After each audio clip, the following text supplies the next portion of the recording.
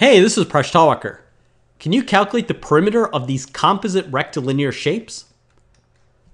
These problems caused a stir when they were assigned to 10-year-olds in England. Some parents could not solve these problems and took their complaints to Facebook.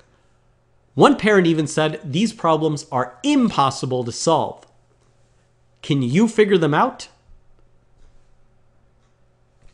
To get started, I'll define a couple of terms. A rectilinear shape is one whose edges all meet at right angles. Each interior angle is either equal to 90 degrees or 270 degrees. A composite shape is one that can be broken down into simpler shapes like triangles, rectangles, and so on.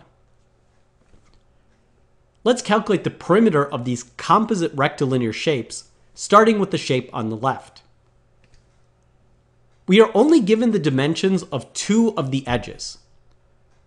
The perimeter will be equal to these lengths plus the lengths of the unknown edges. While we don't know the lengths of these edges, we can figure out their total length. We'll color the unknown horizontal edges in orange and the unknown vertical edges in green. We need to figure out the total length of the orange pieces and the green pieces. We can do this using a clever principle. We can consider the total length of the horizontal edges and see that these two orange edges will have a total length of 10.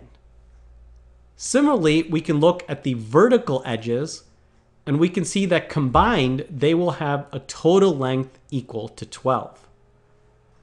So we can deduce the total length of the unknown orange edges is equal to 10, and the total length of the unknown vertical edges, which are in green, are equal to 12. We now have enough information to calculate the perimeter, which will be equal to 44.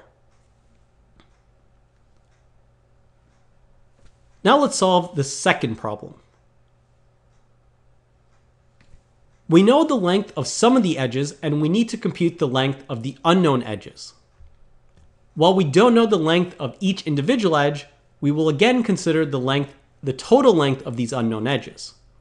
This problem will be a little bit trickier.